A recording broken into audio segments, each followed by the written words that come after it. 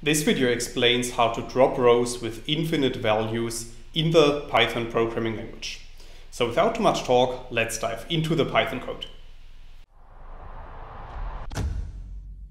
In this video I will show you an example, and for this example we first need to import the pandas library, as you can see in the first line of code, and the NumPy library, as you can see in the second line of code. And then we also need to create an example data frame using the DataFrame constructor.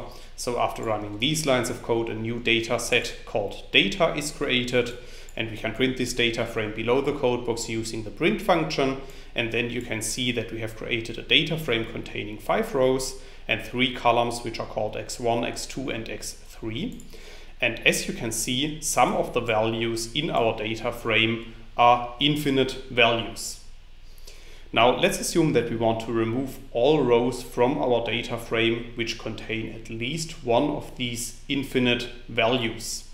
Then we first need to replace the infinite values by nan, as you can see in the next code box. So in these lines of code I'm first creating a copy of our data frame, because I also want to keep an original version of our data frame. So after running this line of code, a new data set called data new1 is created. And then I'm using the replace function to replace all the infinite values in our data set by nan. So after running this line of code, our infinite values are replaced, and we can see that by printing our updated data frame using the print function. And then you can see that our updated data frame contains nan values at the positions where our original data set contained infinite values. Now, if we want to remove these data from our data frame, we can use the drop NA function, as you can see in the next line of code. And I'm applying this function to our entire data set, and then I'm storing the output of this in a new data frame object that I'm calling data new2. And I'm also printing this updated data frame object below the code box. And then you can see that we have removed all the rows with at least one nan, or originally infinite values, from our data frame.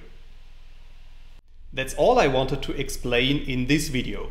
In case you want to learn more on this topic, you may check out my homepage statisticsglobe.com, because on my homepage I have recently published a tutorial in which I'm explaining the content of this video in some more detail.